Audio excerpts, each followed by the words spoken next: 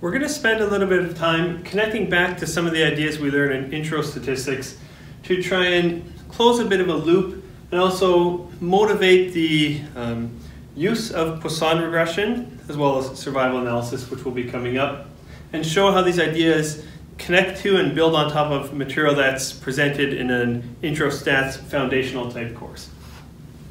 So the first thing I want to do is mention the Poisson process, which typically gets covered in intro stats or intro probability. And this is used when we're looking at events that occur independently over time.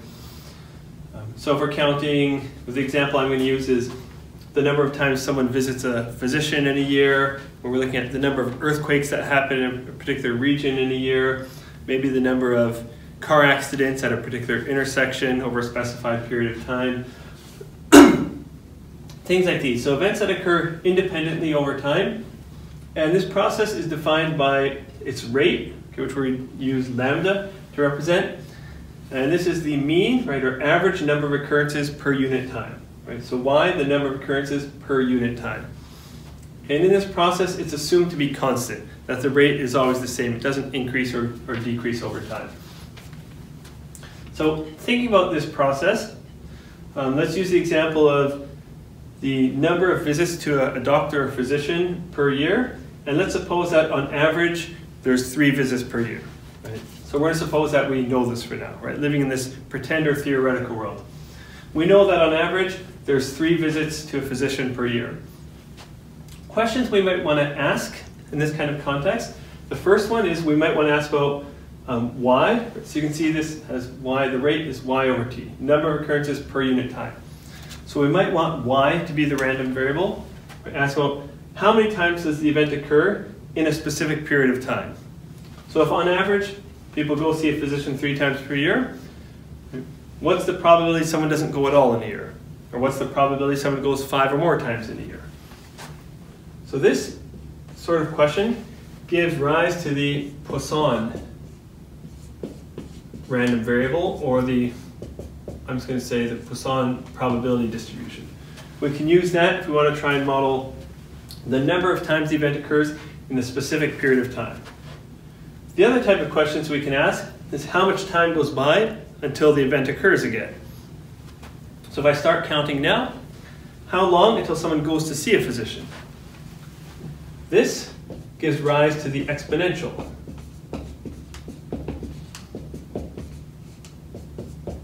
The exponential random variable, which we use the exponential probability distribution for. So these are both theoretical probability distributions, very much like the normal distribution, right? These are also very much connected to each other. We'll build some of those connections. What I want to say here is Poisson distribution is the foundation for Poisson regression.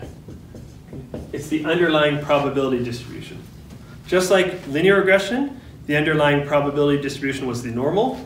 For logistic regression, the underlying probability distribution was the binomial. And here, the underlying probability distribution is the Poisson distribution. And the exponential distribution is the underlying probability distribution in survival analysis.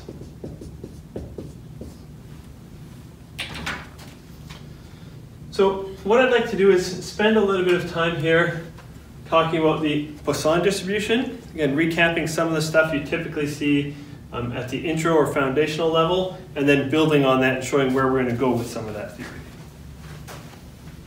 So the Poisson distribution is theoretical probability distribution. Let's stay on that same example, so I'll just rewrite it here. So suppose that we know lambda equals 3, which is the number of physician visits in a year. And we could say, let y be the number of visits in a year. Okay. So We know lambda is 3, the rate is 3. On average, people go 3 times per year. We're going to think about one individual, and we're going to count the number of times they go to a physician in a year. We would say that this follows a Poisson probability distribution with a rate of 3, right? Or all right, 3 per year, 3 visits per year. Okay, so in an intro stats or intro probability course, you tend to learn about the Poisson probability distribution. And a reminder, we're living in this pretend world where we say, suppose we know this, right? We know the true rate at which the events occur. We know that the number of visits follows a Poisson distribution. And then you learn to answer questions. What's the probability that y equals little y? Right? So what's the probability the number of visits in a year is 0, or 1, or 2? And in this you can work out e to the negative lambda, lambda to the power of y over y factorial. Right. So you learn to answer questions like that. What's the probability someone goes at least once in a year? Or what's the probability they go no more than 4 times? Right? You answer problems like that. We do have a video online showing how you can do these calculations in R if you wanted to. The Poisson distribution has a few features that are worth mentioning here.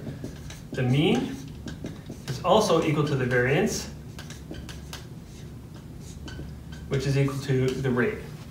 So if on average someone goes 3 times per year, right, that's the mean, the variance is also 3. Or the standard deviation for the Poisson is the square root of lambda, the square root of the rate. Okay, so this was living in the pretend world where you say, suppose we know the truth, right? We know the rate at which people visit a physician. What's the probability of seeing certain things when we collect some data? So this was very similar to what we do with like normal distribution type calculations, right? We know the mean, we know the standard deviation, we know the population is normally distributed. What's the probability of seeing certain things happen? Now, where we're going.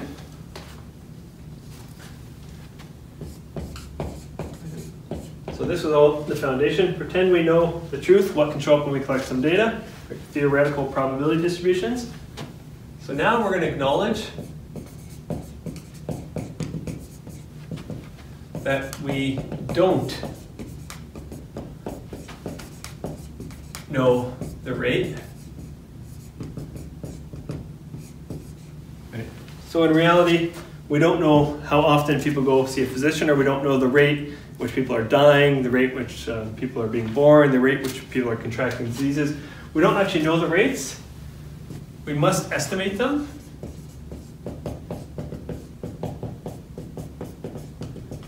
We have to collect some data and try and estimate them. And the rate depends on other things.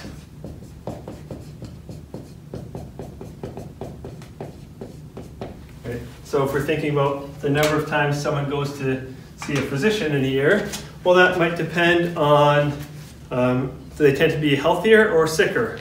If we're thinking in an American context, do they have health insurance or not?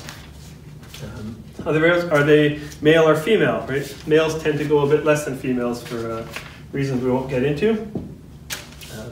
Okay, but so there's other variables that are going to affect the rate, right? The rate is not the same for everyone. What we can do is use Poisson regression, which we're going to build up. We're going to start talking about the model shortly. For now, I'm going to state what the model is, and we'll build our way to it.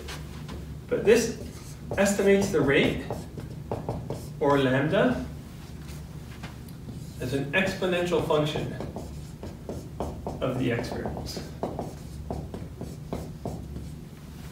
Okay. So you can see it looks, again, sort of similar to what logistic looked like. But rather than saying we know the rate, we're going to move to a world where we don't know the rate at which things happen. We have to estimate it, and it actually depends on other things. We can use Poisson regression to say, given the x variables, what is the estimated rate? And then, like before, we can take that and sub that in here. Rather than know the rate, we can say, well, here's our estimate of the rate.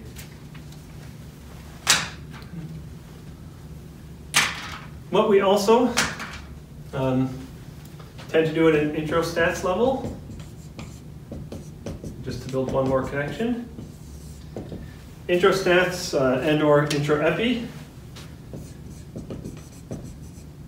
You learn about relative risks. So I'm just going to abbreviate RR. Relative risks, or sometimes risk ratio, rate ratio. A lot of different terms get used for the same concept. There's slight differences between risk ratio and rate ratio. I won't get into that here. For the most part, people tend to use them interchangeably. There are subtle differences. Like I said, that's for a separate day. So this is where you look at things like the rate, say, of disease given someone is exposed to a risk factor, over the rate of disease given they're not exposed. So how does the disease rate change for exposed relative to unexposed? You learn to calculate things like that. Now what we're acknowledging is, but there may be confounding.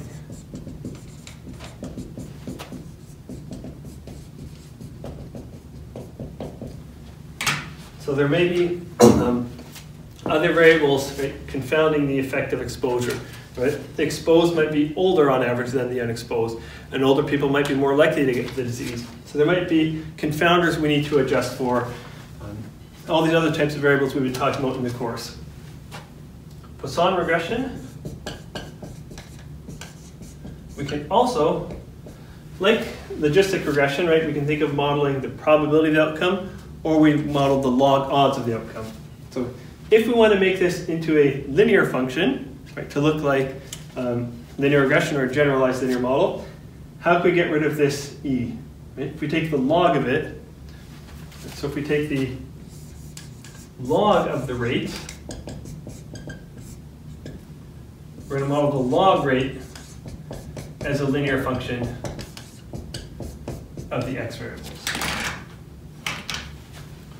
So Poisson regression we can also think of as we're going to model the log rate at which events occur as a linear function of x's. We're now back to a linear model. Right, here's the generalization we've done.